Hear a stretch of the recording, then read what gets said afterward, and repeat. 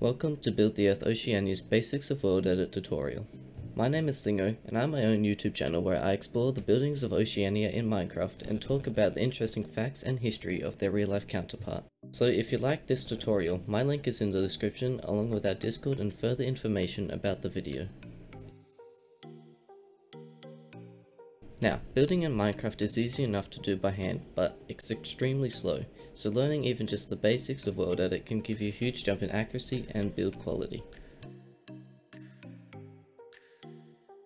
Alright, so the first thing you'll want to do is get your wand, the main tool you use for all Worldedit actions, and you'll do this by doing //wand.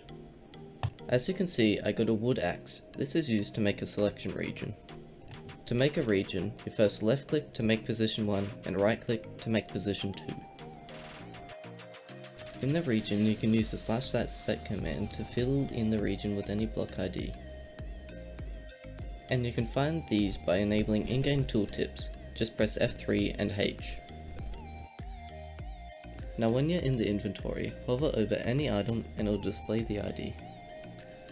But making a big cube of stone brick isn't making a house. I'm going to undo this with the /undo command.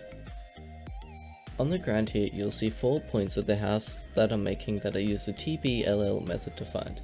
A link in the description will lead to another video explaining how to do that. Connecting the points can be done by hand, but is more accurate using /line with any block of choice. Now onto making the walls of the house.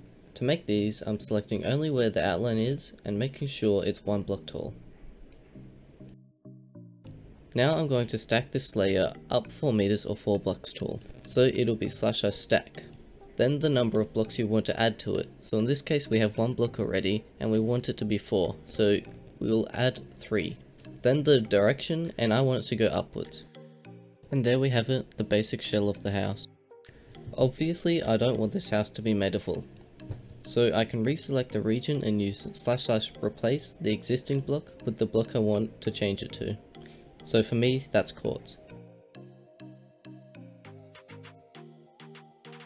Now finally it's time to add the roof, foliage and other details that will make it as if your building is there in real life.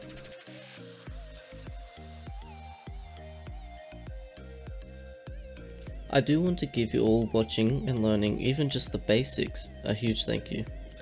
And I really hope to see your builds. Thank you for watching, don't forget to subscribe and like the video. This has been Thingo, cheers.